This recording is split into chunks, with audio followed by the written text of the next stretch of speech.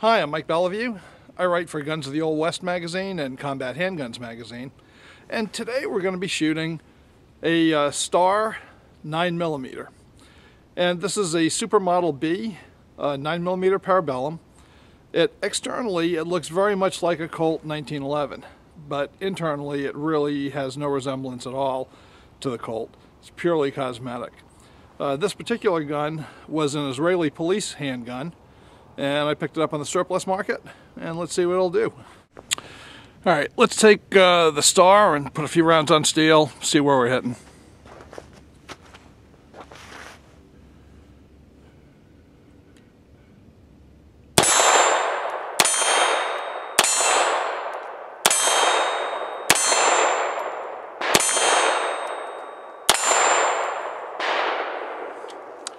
Not too bad.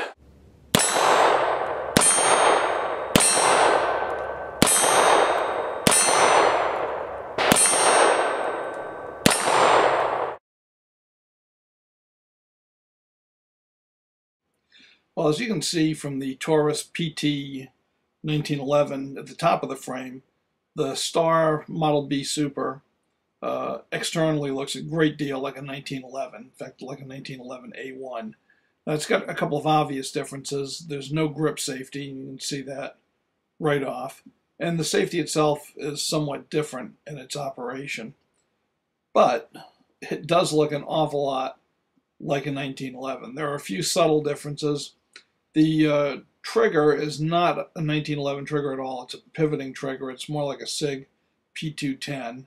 Cosmetically, there's a little bump down at the bottom of the grip. And then over on the right side, there are a couple of differences. One major one is a takedown lever, which you certainly would not see on a 1911. The takedown on this pistol is quite a bit different than the 1911. And there's an external extractor.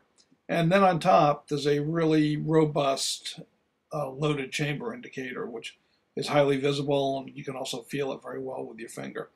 So those are the external differences on the pistol. Now let's do a little more shooting.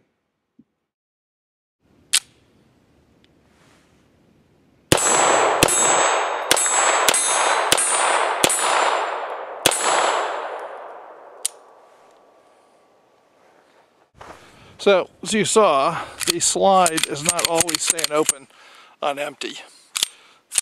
Sometimes it does, sometimes it doesn't. If I pull a magazine out, it probably will. See? Yep. But I would say we probably need a new magazine here, so I'm going to go hunting one up. But other than that, for a surplus gun for about 200 bucks, it shoots pretty good. I was shooting the Star with Remington 115 grain full metal jacketed bullets, which is a good Plinken and test load. Lately I've been getting my ammo from Midwest Ammo Source over the web, midwestammosource.com.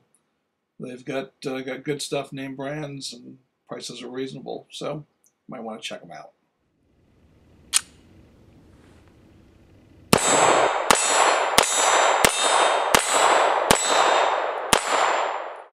Yeah, I didn't get the Star as a carry pistol. I got it as just a fun plinker, but there's nothing wrong with carrying one of these. It worked fine for a lot of years, and it could work fine for you too.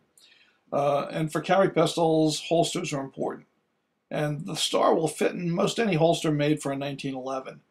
But I'm finding out of all my holsters, the best fit I'm getting is out of this Bluestone Safety Products inside the waistband holster, which is a really nice holster, all leather, and it's got a sweat guard, keeps the metal off your skin. So this one is a little bit snug on most 1911s, and because the Star is a little more slender, it really does fit it well.